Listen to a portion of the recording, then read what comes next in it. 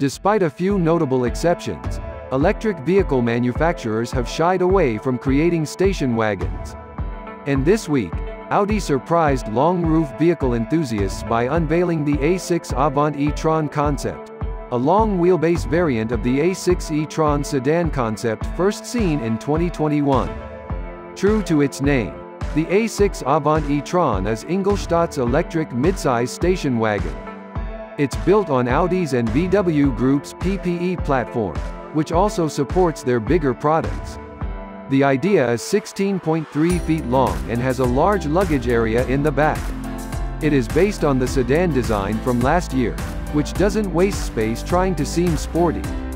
The idea is meant to serve as a sample of a high-end model, and it is defined as production-oriented, which is clear from the design's polished finish. After the release of the electric A6 in 2024, Audi promises this concept will go into production and is not simply a simple design exercise.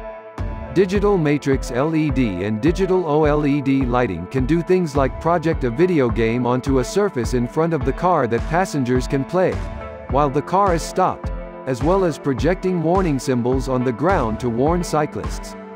The wheels are 22 inches in diameter and are wrapped in rubber, which is perhaps a bit overly ambitious for the kind of pavement we're used to seeing.